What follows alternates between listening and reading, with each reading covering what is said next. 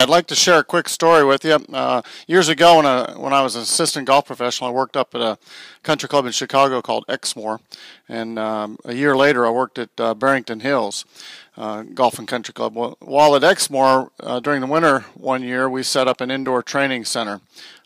We had it complete with a net and balls, and back then, we're talking like 30 years ago, video was relatively new, so it was really one of the first times that I'd had a chance to work on my swing while looking at video. And I remember my left elbow had a little bend in it at the top of the swing, so for about an hour and a half I did everything I could to keep my left arm straight. I just locked the elbow.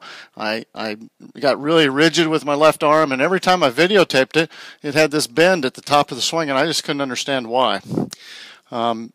Later on, when I was at Barrington Hills the next year, I had a golf instructor that worked on getting me really loosey-goosey. He wanted me to get really loose with my arms and hands, and he had a couple of other things that he wanted me to do with my swing, and I experimented with it.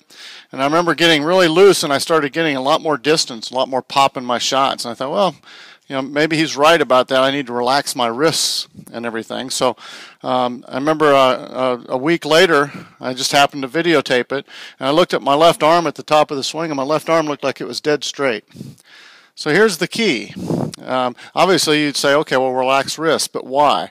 And what I like to do is I like to explain things, and we have Newton's laws of motion, and the third law that he wrote about was for every action, there's an equal and opposite reaction.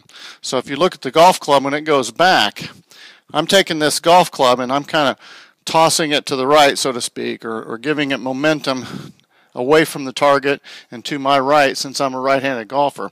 And when I get to right about here in the golf swing, the golf club head can't go any further that way, away from the target, because I'm hanging on to it. So if my wrists are relaxed, it's going to start hinging back in towards me.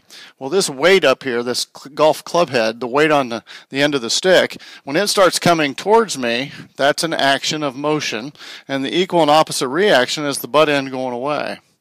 Okay, so what's connected to the butt end of the club? Well, yeah, it's my left hand. So if I let my wrists relax and I give this motion, centrifugal force and inertia and everything going away from the target like this, and then I allow my wrists to hinge, that equal and opposite reaction pulls my left arm pretty straight as long as I'm relaxed. Okay, you can see this in the swings of Ben Hogan, you know, Payne Stewart. There's a lot of people have very relaxed swings. Even Phil Mickelson's arm stays pretty darn straight at the top of his swing.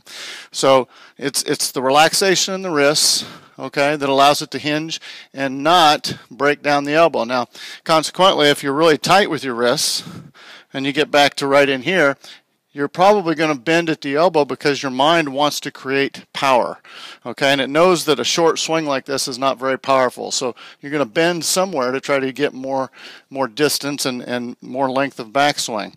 So the best thing to do is to let your wrists relax, let the club head come in and the butt end go out, all right? And that third law, Newton's third law of motion, will allow your left arm to stay really straight at the top of your swing.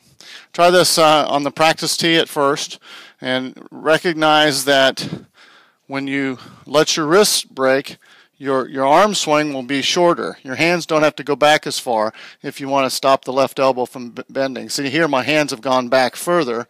My left elbow is bent. But if I straighten my left elbow, my hands haven't gone as far, but now the club head will go further. So it's okay to let your club head swing and go further back, but try not to let your hands go further back. This will allow your wrists to get really relaxed, butt end will go away, and that equal and opposite action, head coming in closer to you, butt end going away further, pulls that left arm straight at the top of the swing. You can kind of see how it would work. If I'm really relaxed, just toss it back there, let it hinge, and it pulls this left arm nice and straight at the top of the swing. Hope this helps, and have a great day.